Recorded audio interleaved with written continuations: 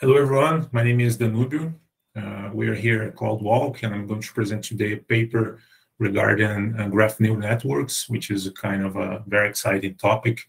And the main motivation to choose this paper is that because it's something that is new today in the world. Like even though we have models being developed for quite a while now, it's something that was first seen in the community, in the scientific community. I believe it was like in 2004 the first paper got published, and it's pretty exciting to deal with it. And a gentle introduction, because it's a very complicated topic, and I would like to first introduce the basic regarding it, and then we have more understanding on a common ground, right? So okay, this paper from Distill pub, it's like very interesting format that they developed. They are in hiatus now, but it's very interesting format, and they have other papers that follow this format as well. So as I said, the GNNs, like graph neural networks, have been around for a decade now, like more than a decade. Like he mentions here a paper from 2009, which is actually just a rebuild for this paper from 2004, the same authors. But so the idea is that the first time the world saw something in that regard, it's like actually this paper over here, like. First time someone calls something like graph neural network model.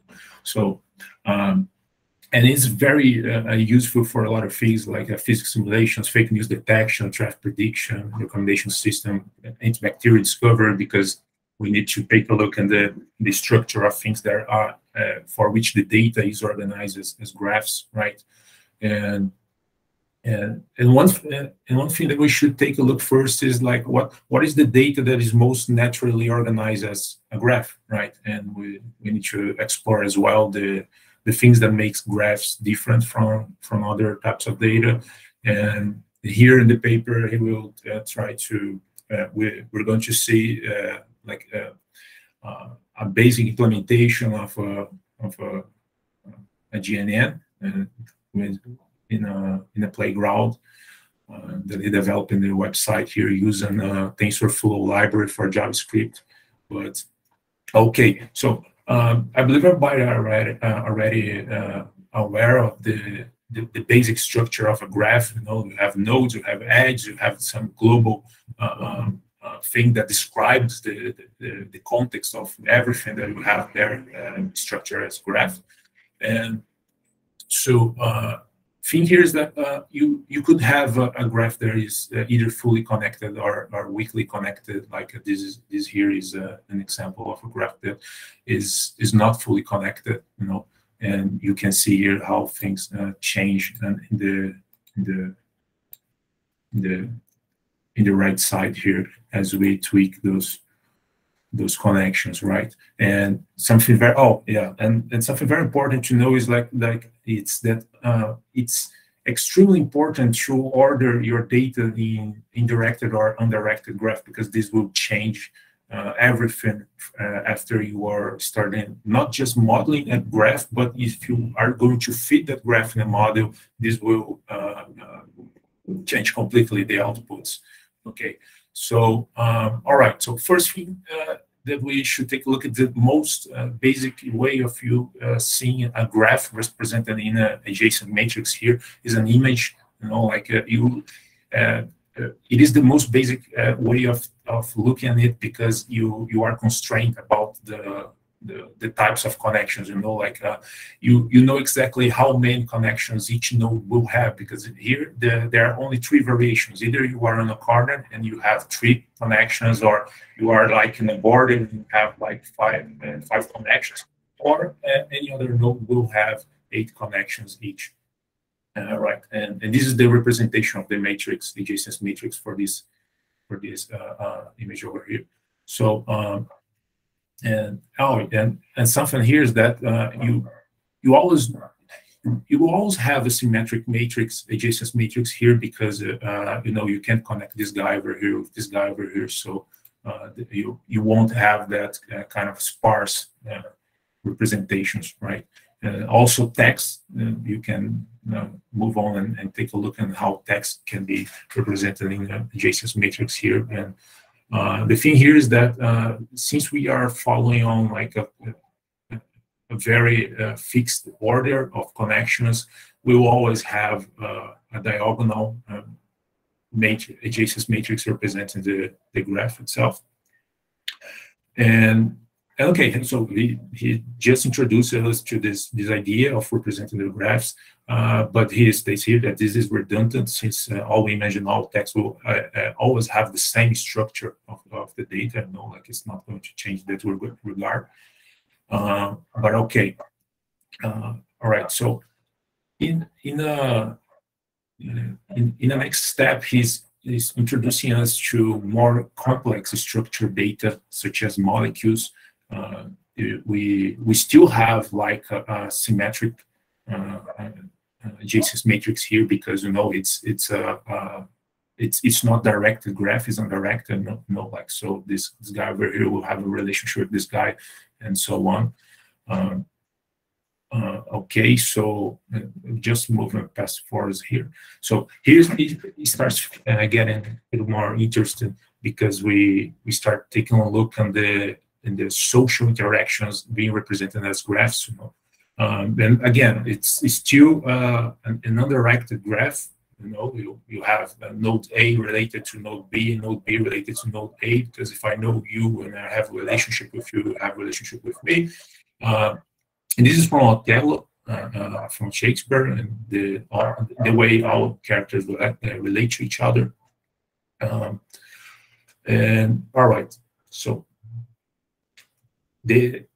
one good example of a directed graph in this case would be like a citation work, like a paper A cite paper B, but paper B cannot cite paper A as well, because one is developed, is published before the other, and so on. And one of the main metrics that we should take a look at while analyzing a graph is the density of the connectivity you have there. Like the degree of the graph and the nodes itself, like how many edges do we have per node, and so on. And like from data engineer perspective, it affects profoundly the way we can query the graph information or process information in the graph, but from the perspective of analyzing this data is also very important, because later on, when we try to apply algorithms that will look at the degree of connectivity of each node, maybe more noise in some cases will be just noise, because we'll have a high which they call super nodes, but will be just noise sometimes, but sometimes it will be a very useful information for very particular types of analysis. So this is very, very important metric over here. Okay. Oh yeah. So this is where we start taking a look. Like okay, so if you apply GNN to a graph, what type of things we are trying to predict, right?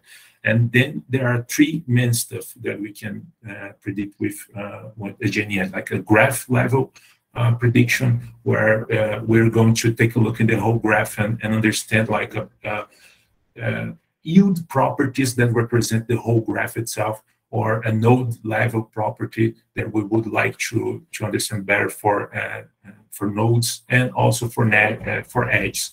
And here on edge, it's kind of interesting, and we'll see this later on, that edges can also yield information that will make us predict things in a more general way. Like we can take a look at predicting properties in edge level, but that is maybe it's just a step that we will take in order to understand like subgraph structures and so on. So very, very interesting this regard. So here we have an example of what would be a graph task.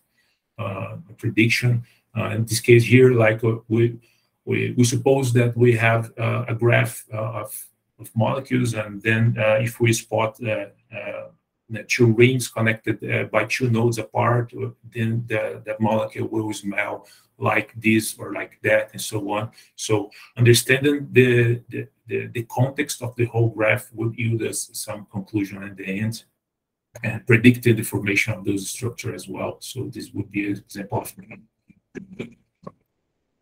of a graph level task. Okay.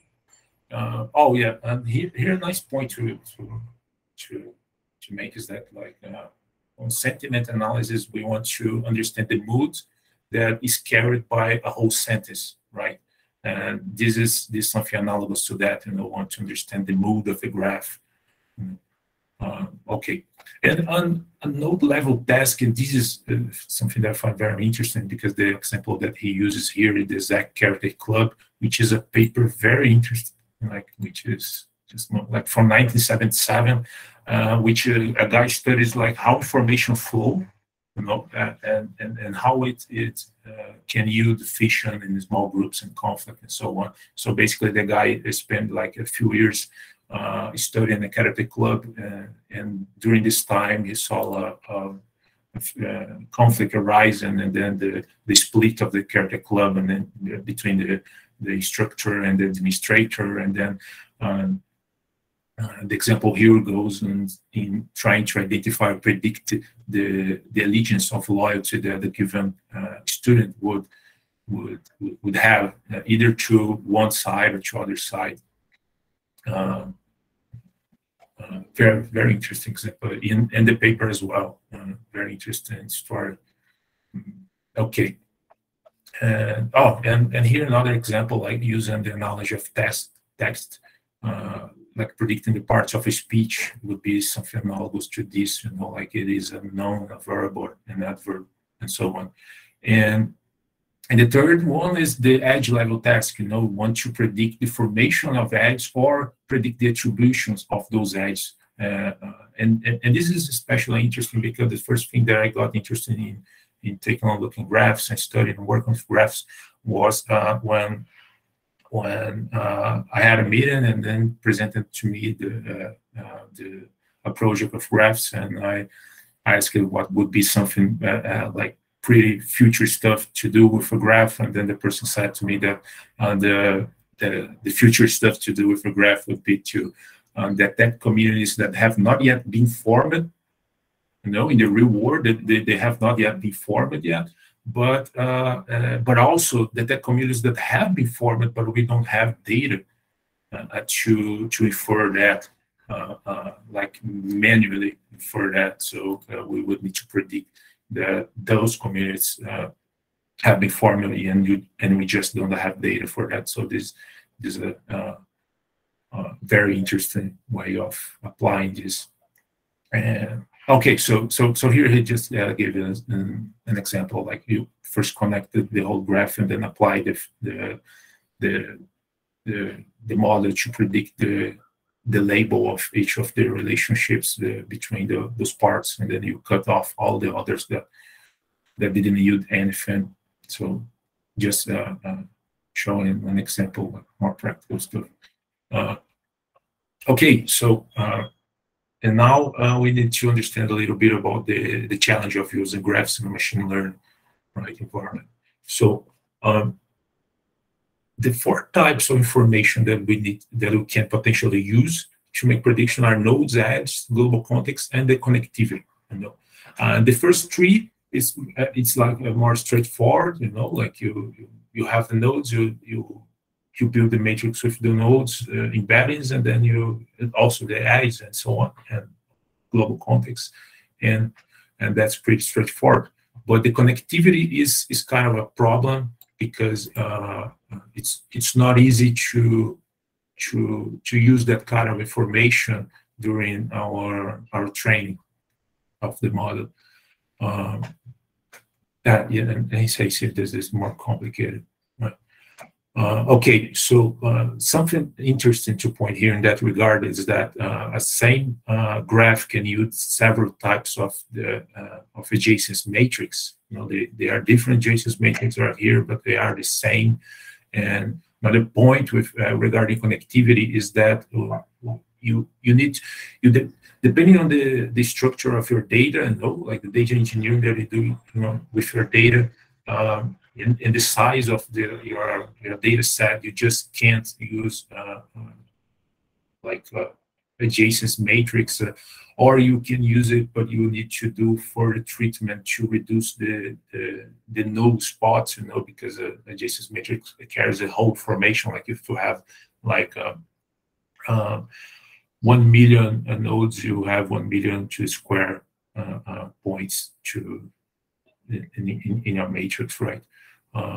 So here's a very interesting visualization of like all the different matrix that you can build, like adjacency matrix that you can build by that will represent the same graph. You know, all of those here represent the same graph. Now, yeah, and he talks about the adjacency lists as a very elegant and more memory efficient way of representing those sparse matrix, right? Because you instead of having all that information that you are not actually using, you have it in a more compact way, and you're just using and storing the things that you really need and the connections that your graph is making. Okay, so now talking about the GNN itself, something that you need to take into account is like during the layers, you need to, you know, you're going to apply a function to your data. Okay, so but what are you doing during those layers? You need to pass message, because the graph leverage the connectivity of data. You know, like you probably, if you are using a graph, is because your data is highly connected and you want to take advantage of that connectivity. So how can you do that in a context of a neural network? Is by passing message, like aggregating those messages in each layer, aggregating those embeddings from nodes and edges by the passage of each layer. You know, like we'll have a more clear example. Talking here about like the way we are going to feed is like using this GNN, we can feed a graph in the input and get an output as a graph as well. And here the thing that okay, so this is the signal.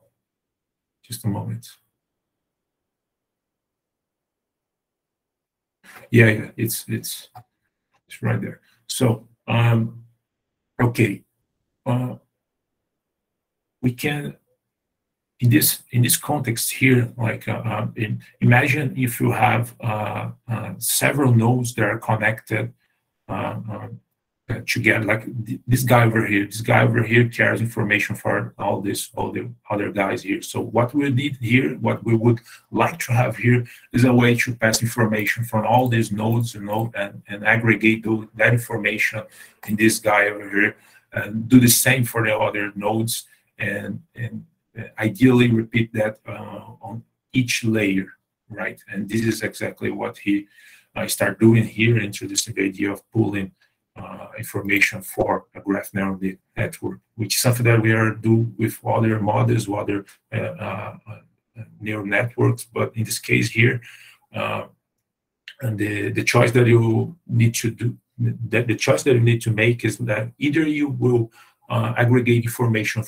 from edge to nodes, which you can do. Maybe imagine like you have this graph, but the information that is contained in the graph is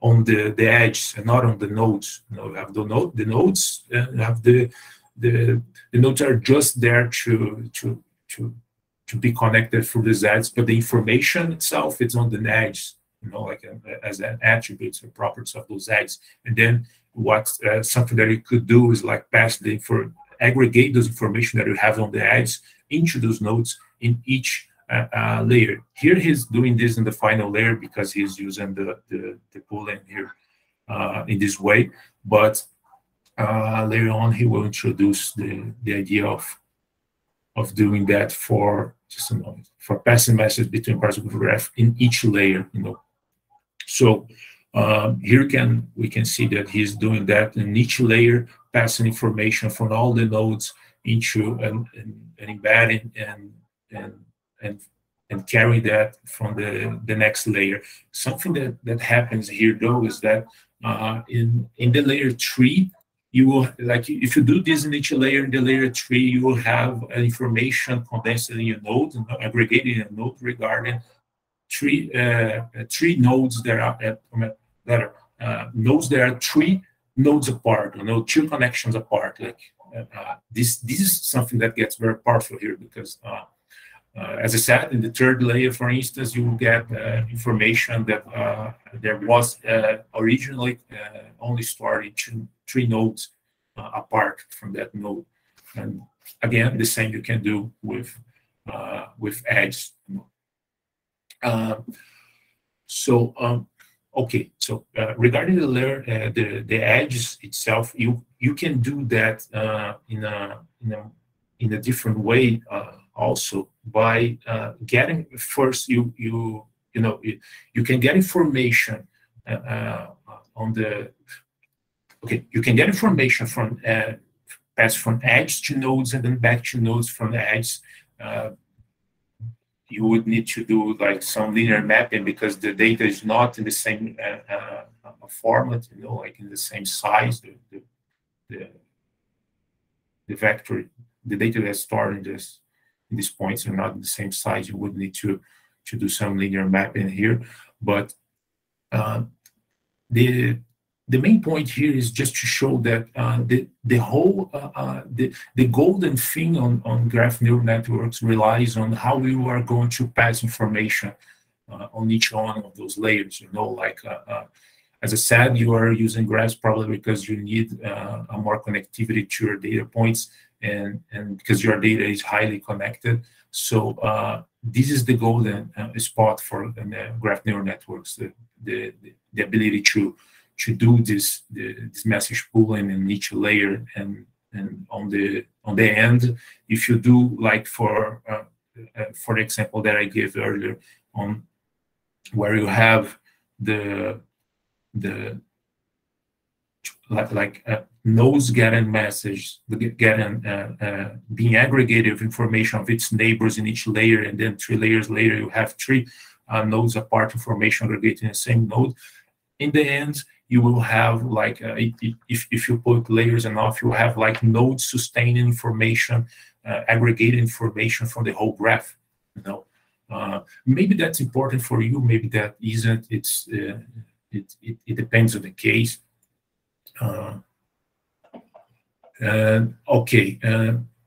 Okay, yeah. So he's saying exactly that. Like if this depends on your use case. What types of attributes are you going to aggregate with each other during the passage of these layers? It's up to your experimentation, to your research purpose,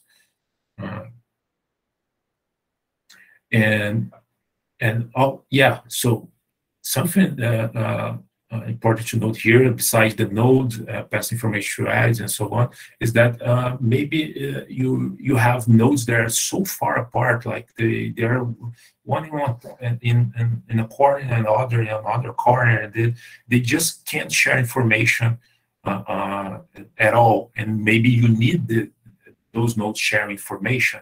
So for that purpose, you would need to yield information from the whole graph in something they call master node. You have a master node that's connected to the whole graph, and then you use that master node, which is like he points here as this UN.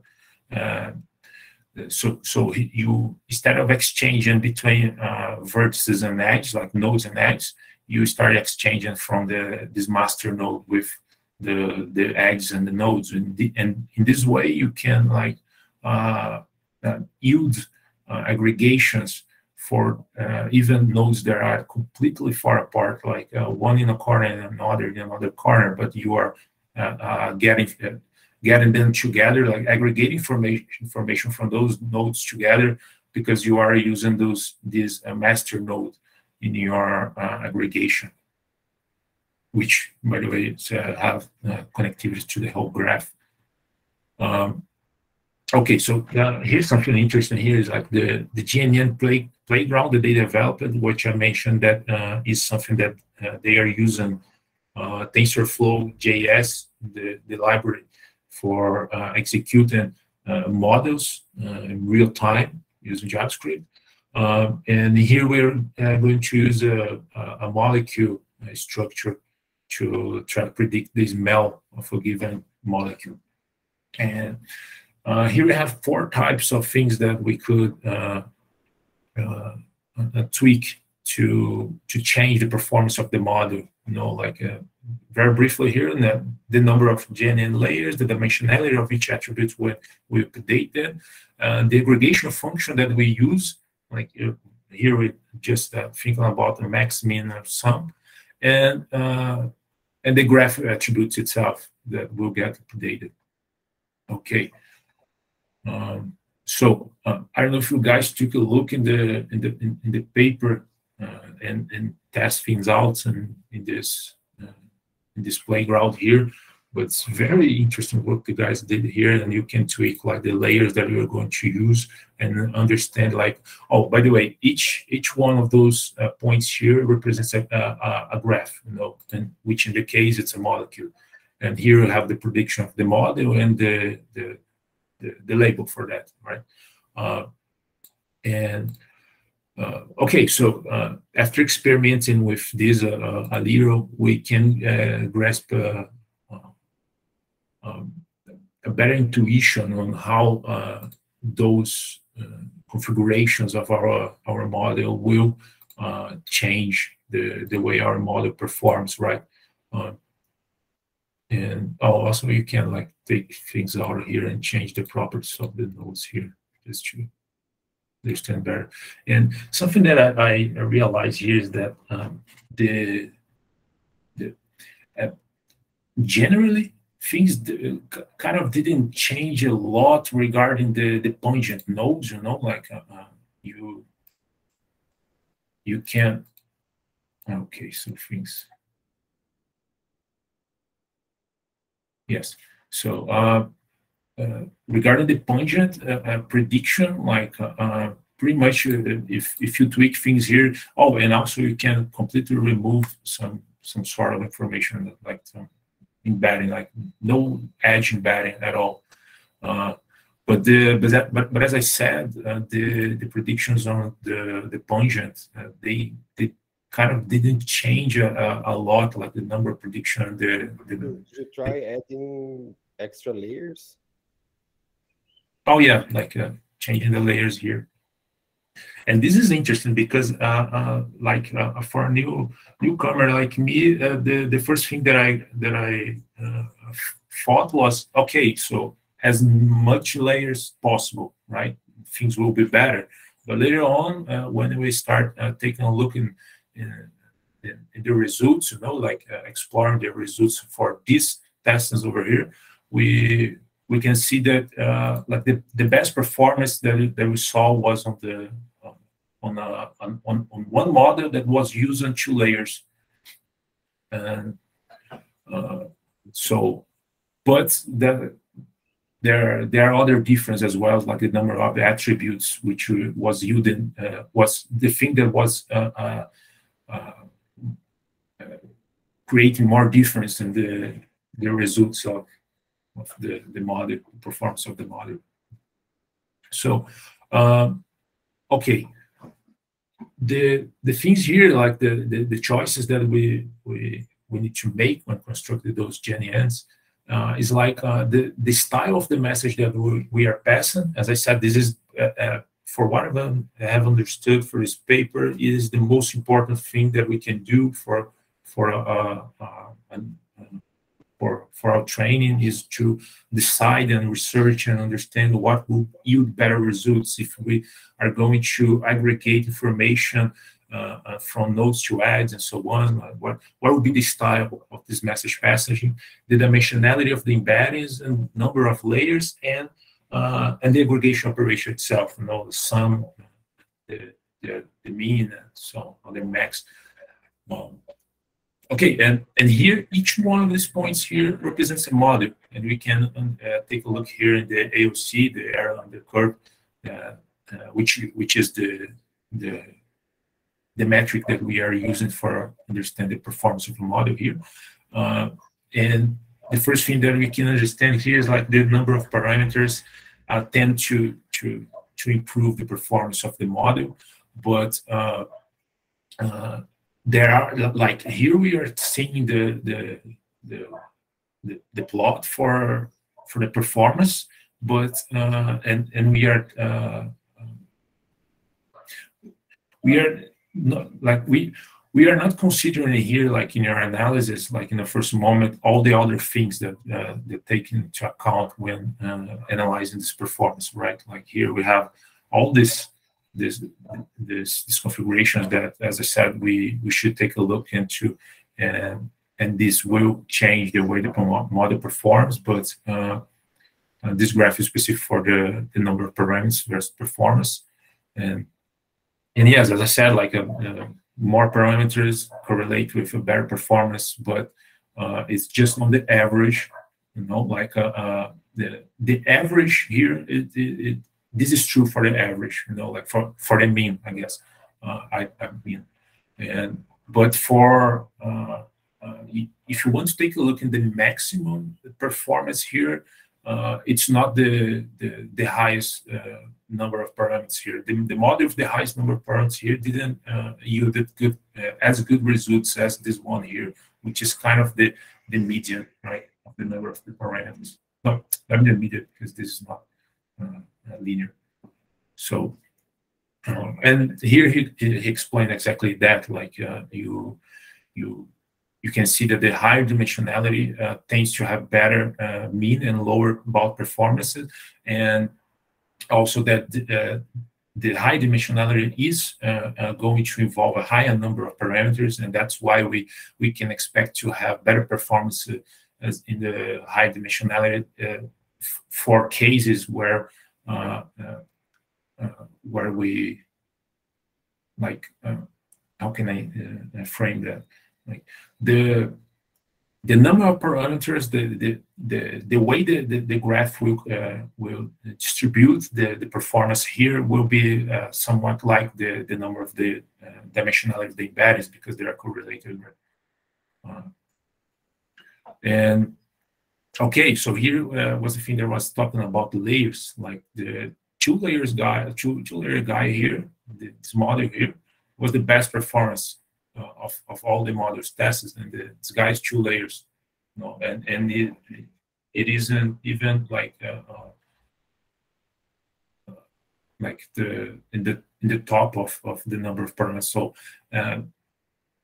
also, again, this is not something that it's only a fault of the number of layers, because as I said, like this guy over here is also being shown here, and you could easily think that having like somewhere between 10,000 parameters is the cause of this better performance.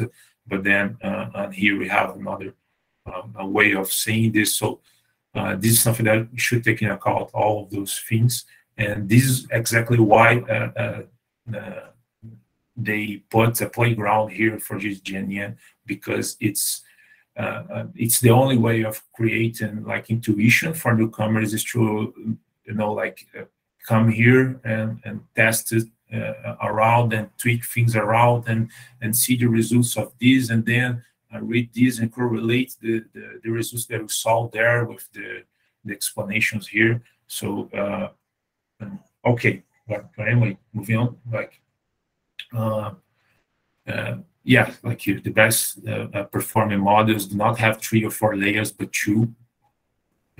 And I don't know, okay, so I would expect to have better performance as many layers I have.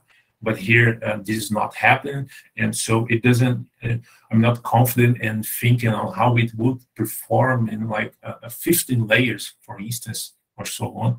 Other thing interesting to show here is the epoch, you know, like the full cycle of the training. It changed until a certain point, and then it start getting like more. Let me change here. More stable, which is totally like makes total sense, right? To start to the change that you do while you are training, you know, like you go forward and then back propagate stuff, and then the adjustments you do, you're supposed to reduce the you know, like as much training you do, you supposedly you will start reducing the amount of change you do in your weights and so on. So okay, just a moment here. All right, so this is important. Like here's the message passing thing. Like how are you going to pass message? And here we can see like we need to understand that in this case we were looking at a graph level task. Remember, like we have node level task, edge level task, and graph level task. And here we are focusing on graph level task because we are trying to predict the smell of a molecule. And this is based on its attribute, you know, it's global. It's like, you know, it's global attribute. Like, okay, so this is going to have 3 rings, and each ring will be separated by 2 connections apart, and things like that. And this will yield a smell more pungent or more acid. I don't know.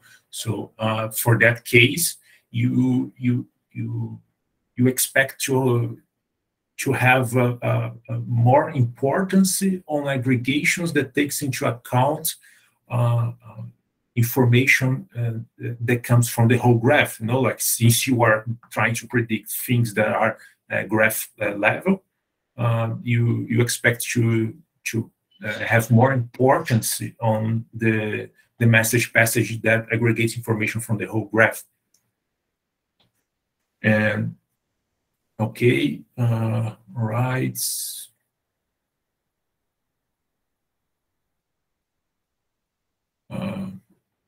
Oh yeah, like so the hardest challenge, not the hardest challenge, but one of the biggest challenges is actually building the graph, right? Because building the graph itself is also something extremely difficult to do in a way that you can correlate the data that you can later use in a useful way in a GNN, right? Because it all depends on how your graph is structured and how you create it.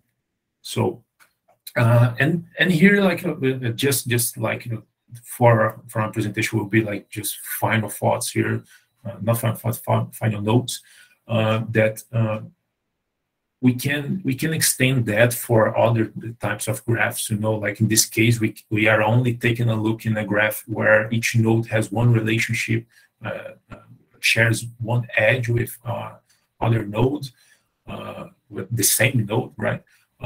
But you can have like several edges being shared between the same nodes, and this will be a consequence of how you structure your data and how the questions that you are trying to answer will be framed during the data modeling, and yeah, like nested graphs also. But something very interesting here, it's like the hypergraph idea, where you kind of abstract a whole cluster as something that sustain multiple relationships at once, and this is something very interesting, very useful, but it would actually increase the complexity of modeling a graph, because you would, I suppose you would have to think that in advance before modeling the graph, so you could take advantage of this idea. But that's interesting, very interesting. But okay, guys, so this was the thing that I was thinking on bringing here today to like just to light up these discussions on that regard, and perhaps to have more of that being talked in our routine. So thank you very much, everyone, for the time you took to listen to me. And okay. Thank you, Danubio. Comment